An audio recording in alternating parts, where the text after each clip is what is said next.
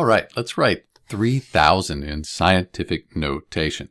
So what we want to do is we want to have a whole number, some decimal here, times 10 to some power. And because 3,000 is bigger than 1, it's greater than 1, we know that the power here is going to be positive. So why don't we take a decimal point here, and we're going to move it to the left till we have a whole number that's not 0. So 1, 2, 3 places, then we get to the 3. So 3 places, this is 10 to the third power. And now we have a whole number here. So we're just going to write our whole number. And since we have zeros, sometimes you'll see it written 3.0 times 10 to the third, or even more zeros here. Myself, I would probably just write it as 3 times 10 to the third, but check with your teacher.